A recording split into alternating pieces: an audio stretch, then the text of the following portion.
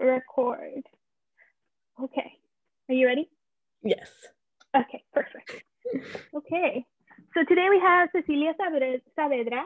She has a background in horticulture and environmental science, and she is also a part of the Científico Latino 2020-2021 Graduate School Mentorship Initiative Scholar Program.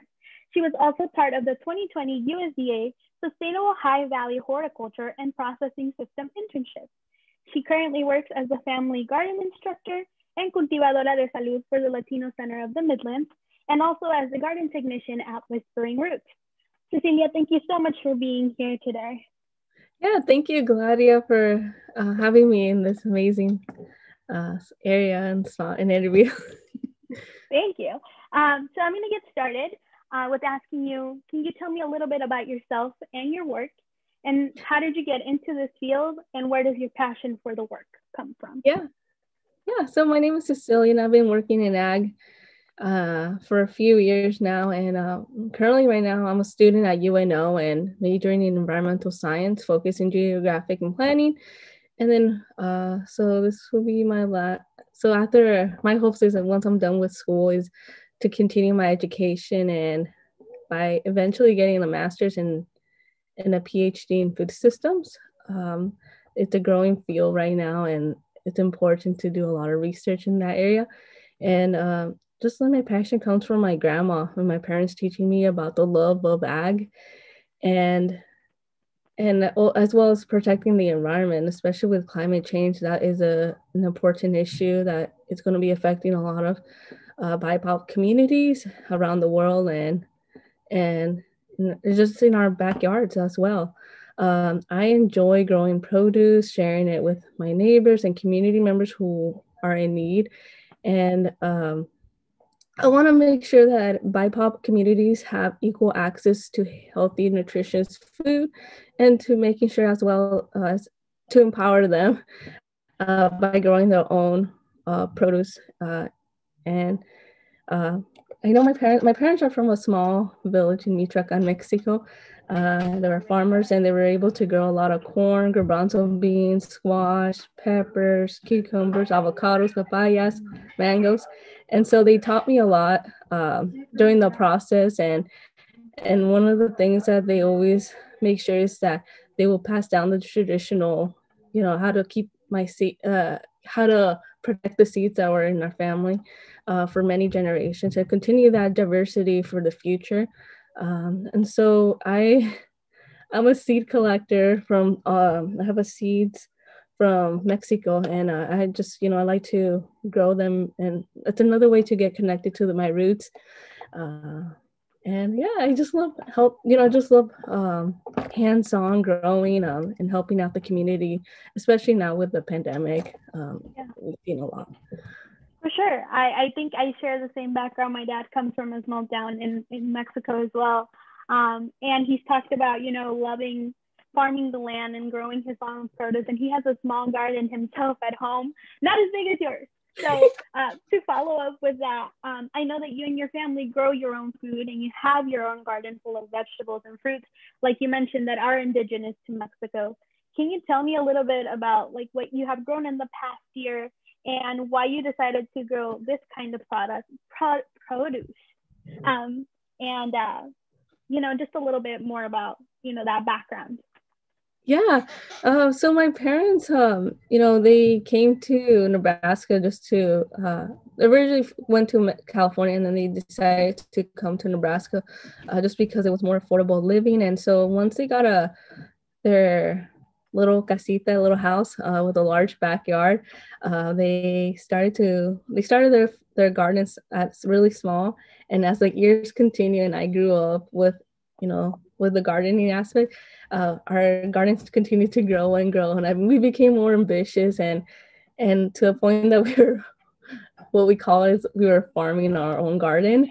And so our backyard, I think last year we ripped up all the grass from our yard, and we planted our backyard space is about 4,200 square space, and we were using intensive growing systems, so we were using heavy space to grow our produce. And so one of the things that some of the cultural foods that we were growing were tomatoes, tomatillos, jicamas, peppers, both sweet and hot. Um, and then we made sure to do the three sisters, which is corn, beans, and calabazas. And then zucchinis, cucumbers, kohlrabi. It's also known as nabos, and broccoli, cabbage, garbanzos, lettuce, carrots, cilantro, manzanilla, eggplants, epazote, onions, papalo, and some herb. There are a lot of other herbs that are kind of grown over there in Mexico, and so we're using that more medicinal herbs just to help us out during pandemic. Yeah, no, that's amazing. I know that you've just mentioned all of these like herbs that my parents are very familiar with, and I've seen how you use your own produce to like make your own tortillas and your own like oh my goodness,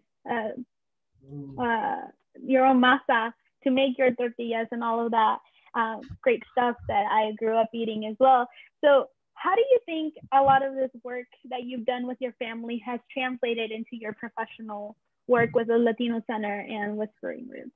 Yeah. So one of the things I'm trying to do is to empower the Latino community by for them to grow their own produce. And so you guys, in the sense of that, we shouldn't be relying on our food system because as of right now, it's super fragile and anything could break and then it's going to be difficult or it's very complicated right now. And I feel like being able to grow your own food and essentially make your own masa using the corn that you grew is essentially very powerful. It's a sense of connecting yourself to your culture, your roots, and making sure that you're eating healthy as well. Non-processed foods. This is what our ancestors used to eat thousands of years ago, and they survive. And I think we could still continue doing that, eating nutritional foods as as the pandemic continues on. And that's one of the main reasons why I like to showcase pictures online, is that I want community members to know that it's possible to continue that legacy of growing your own produce like we did in Mexico, like my parents did here, and we're able to have the same access of nutrition and delicious food from our culture.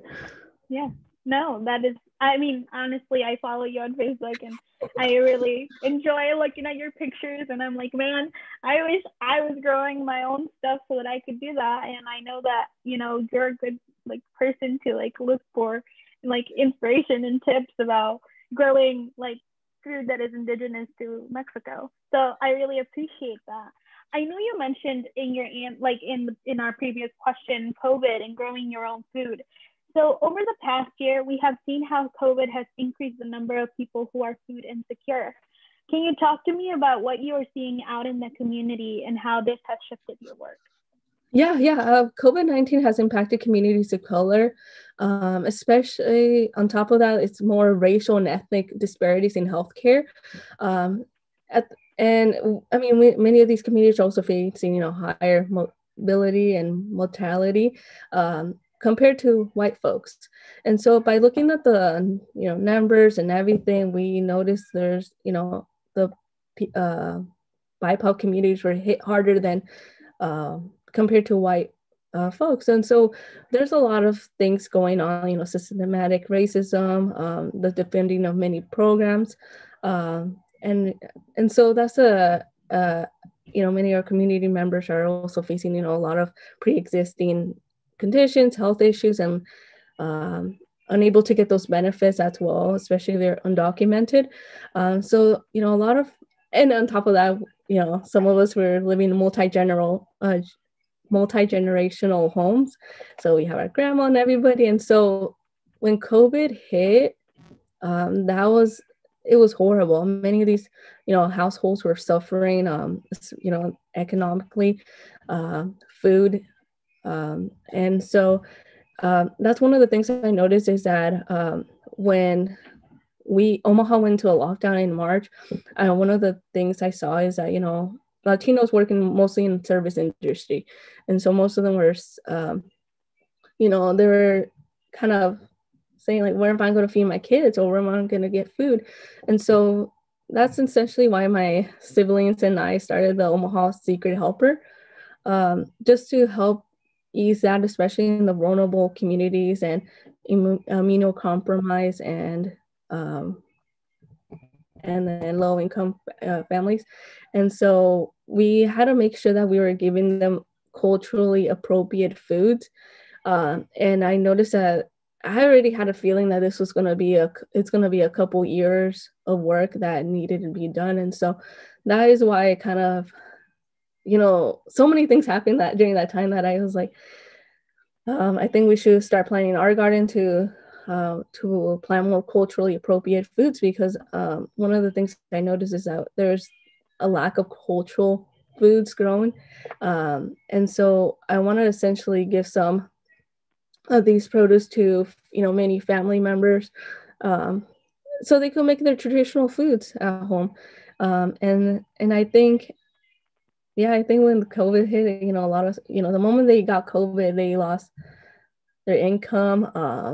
And especially that we're getting paycheck to paycheck, that really disrupted their system. And which is why I kind of started so many projects. I think in the last year it was time consuming, but it was worth it because the community needed this. And then another thing is that I helped out, if people had questions. I had like a personal sessions with many community members on how to start their garden and what to grow. Same thing with my background, or my backyard garden. And then I also helped, we started a urban farm at the University of Nebraska at Omaha on 40th and Charles. And we wanted to focus also as well, food insecurity in college students. And so I think this year, 2021, we're going to be actually growing stuff now and then giving the produce to the college students who are in need. And then on top of the work that we did in both in Whispering Roots and Latino Center, we try to maximize our help with the Latino community and other communities in the area, so they have the access to eat well. Yeah. Well, that's amazing. And you had a really, really busy year, it sounds like. But just my last question to you is, where can people follow you to learn more about the work that you are doing? Yeah. You guys could follow me in Instagram, which is Flower Cecilia 27, or you could also as well follow my personal Facebook, which is Cecilia Saavedra. And some of the awesome organizations as well is Latino Center of the Midlands. You guys can follow them. And we'll be, showing off a lot of our work there, and Whispering Roots as well. These two amazing organizations have impacted the community in so many ways, and helping close that food insecurity gap that's going on right now with the pandemic, which is exciting, which is unfortunate, but then exciting that we're doing this. For sure.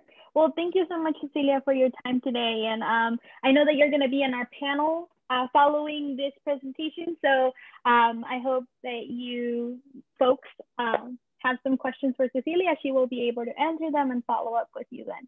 Well, thank you so much, Cecilia, and I hope you have a great day. Yeah, thank you.